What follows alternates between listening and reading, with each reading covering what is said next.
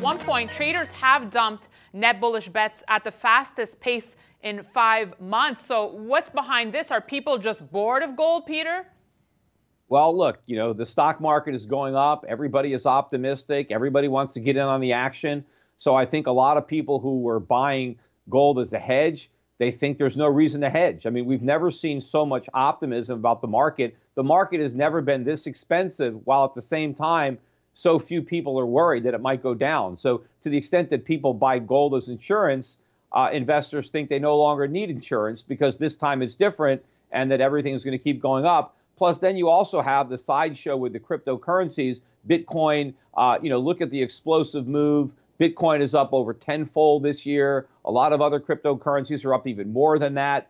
So to the extent that people think that Bitcoin is digital gold, which it's not, but to the extent that people think that, and so that some money that might otherwise buy real gold is buying this fool's gold instead, then that is taking away some of the demand for gold. But, I do think that once gold really starts to go up, it could end up being the pin that pricks the Bitcoin bubble. Because I think when people who have been buying digital gold decide that they want the real thing, because now the real thing is going up and they have a lot of paper profits in digital gold, they're going to try to make the switch. And that's impossible. I mean, it's possible for a small amount of money to get out of Bitcoin, but there's no way a significant amount could get out without imploding the entire market. There are people who think that maybe gold and Bitcoin move together. They don't. They're more negatively correlated. And so if you're in Bitcoin, the last thing you want to see is a big move up in the price of gold, because that could be the pin that pricks your bubble. Well, I just want to dig a little deeper here. I'm happy you brought this up because people just love pitting gold versus Bitcoin. I know you've even taken part in debates debating exactly this. So what's your greatest argument in gold's favor when people compare it to Bitcoin?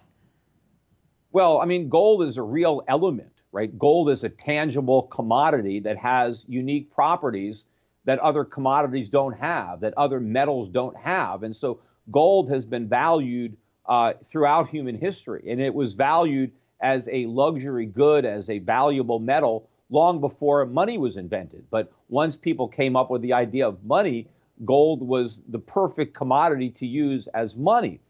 But Bitcoin was invented less than a decade ago. And prior to its introduction as a cryptocurrency, it had no value whatsoever. I mean, nobody used Bitcoins for anything. And in fact, nobody can use them for anything today. They don't have a real world value. The only thing that you can do with a Bitcoin is give it to somebody else or sell it to somebody else who thinks the price is going to rise, right? So that is the value. It's not a store of value like gold is, because Bitcoin has no inherent value to store. It's a speculative asset that people are hoarding because other people are buying it. But the idea that it's scarce the way gold is scarce is nonsense. Yes, there is a finite number of Bitcoins, but there is an infinite number of digital currencies that can be created that are as good as Bitcoin, or in many cases better. Many of the cryptocurrencies that have come out since Bitcoin are faster and cheaper to use than Bitcoin itself. And Bitcoin is already forked twice. You have Bitcoin Cash and you have Bitcoin Gold. So there you have tripled the supply of Bitcoin branded digital currencies. There is an unlimited number of forks that you can take. So they can be spinning off all sorts of Bitcoins into the future. There is no limit to the number of other cryptocurrencies that can be created. So that, that you can saturate the world with supply. See, right now, the demand for cryptocurrencies seems to be growing faster than the supply because so many of the people that own them are hoarding them. But at some point, the people who are hoarding them are going to want to cash out. The supply is going to continue to grow and eventually overwhelm the demand, and then the price is going to implode. And, there's an old saying about how markets, they take the stairs up and the elevator down. Well, Bitcoin and other cryptocurrencies, they took a rocket ship up. So if they're going to go down faster than they went up, and markets always go down faster than they go up. I mean, this thing is going to implode. And so the people who don't get out in advance are just going to get trapped in this thing. because when it goes down, I mean, this thing could fall 80 or 90% in one day. Well, I have a feeling this debate will continue in 2018. Just to wrap now, Peter, you said you expect higher gold prices. We tend to see a January bounce for gold and the mining stocks. But do you have a certain outlook, what prices we can expect when we start the new year?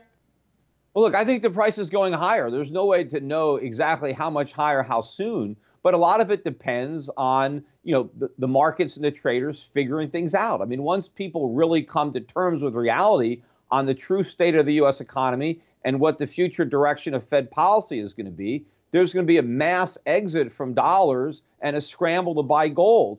And, there's not a lot of gold available for sale.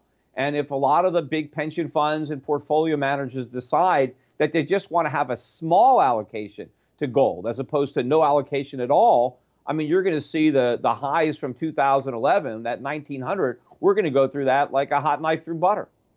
Peter Schiff, Bureau Pacific Capital, thank you so much for joining us today, and happy holidays. Same to you.